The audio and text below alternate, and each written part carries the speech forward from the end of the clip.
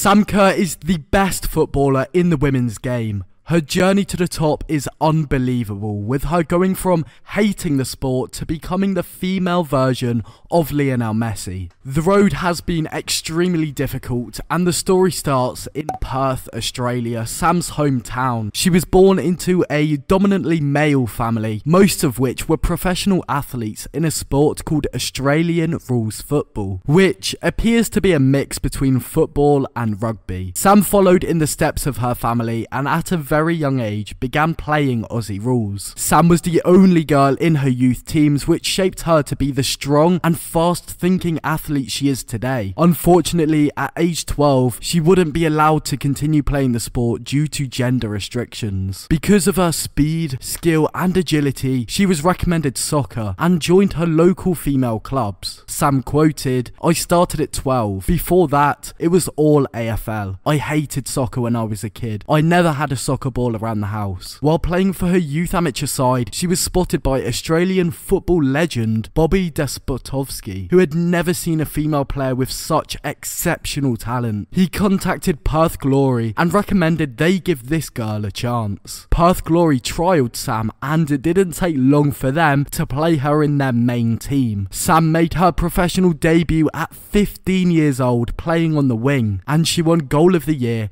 and later bagged Player of the Year. Her debut season ended with 1 goal in 7 games. Also that year, Sam made her international debut for Australia's senior team as a 15-year-old. She scored her first international goal in the Asian Cup final against North Korea, which led to Sam's first of many trophies. Sam's newfound global reputation reached teams in the USA, a country known for their exceptional standard for women's football. They pitched her the idea of coming over to play in their top-class league. Sam accepted the golden offer with Western New York Flash, leaving Australia with an impressive record of 18 goals in 46 games as a youngster. Sam made an instant impact and exceeded expectations. Despite the skill of the players in the league, no one had ever seen such talent in a young player before. It did not take Sam long at all to adapt to the league, as she finished her first season with 9 goals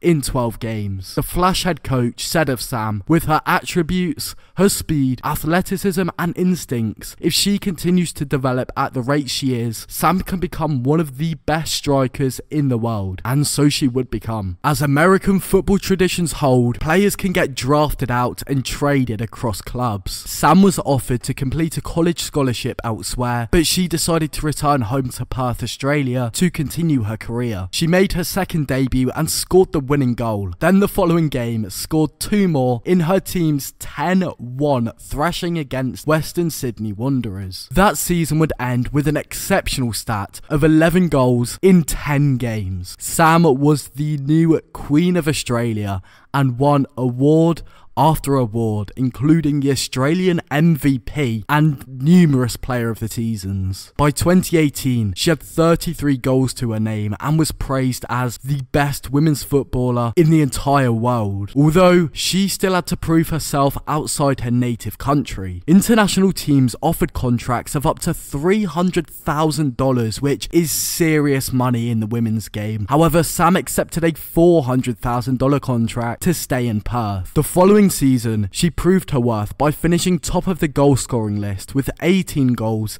in 13 games, including a hat-trick in a semi-final match to book Perth's place in the grand final. Sam decided to accept the challenge of proving herself in other countries and flew back to the US to join Chicago Red Stars. She got off to a slow start by going 7 games without a goal, but once Sam adapted to the environment, she ended her American stay with 35 goals in 43 games. Despite being the deadliest goal scorer on 2 continents across numerous seasons, many felt Sam still hadn't yet reached her ceiling. She was yet to be challenged and tested in an environment where she can grow beyond everyone's expectations.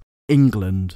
In November 2019, Women's Super League side Chelsea announced Sam would be joining the side on a 2.5-year deal. When the January window finally opened, Sam, of course, made an instant impact. Her debut against Reading allowed her to show off her skill, and despite not scoring, the playmaking abilities already gave her the title of the Female Messi. Sam's first goal came against rivals Arsenal, the team she also beat in the final to secure Chelsea the League Cup. With Sam now in the side, Chelsea went on to win the 2019-20 league title. On a personal note, she got just 1 goal in 8 games. However, her performances still made her stand out. As manager Ralph Hasenhuttl once said, sometimes scoring goals can be like shaking ketchup. They may take a while to happen, but once it does, it all comes out at once. This was the case for Sam, who in 2020-21 ended her goal drought by scoring 31 of them. This included a hat-trick to retain the League Cup, win the Women's Community Shield, win the Women's Super League, and reach the final of the Champions League. 2021-22 has arguably been even better for Sam. She dazzled the football world with her remarkable skills, scoring goals with finesse and setting records along the way. From hat-tricks within minutes to crucial assists for her teammates, Sam's instant impact on the field was undeniable. She even added a signature backflip celebration to her locker, leaving fans mesmerised. But she didn't stop there. In a match against Arsenal, she scored a brace and secured the FA Cup, completing an unprecedented domestic quadruple for Chelsea. Her goal-scoring prowess was unmatched, making her the leading scorer in the Women's Super League and earning her numerous accolades, including the Golden Boot and another Player of the Year title. Returning to Chelsea after the Asian Cup with Australia, Sam Kerr continued to shine, scoring goals in a spectacular 7-match streak. She broke her own records and left opposing teams stunned as she found the net repeatedly. Recognised as the Women's Footballer of the Year and voted into the prestigious PFA Team of the Year, Sam's brilliance was applauded by fans and critics alike.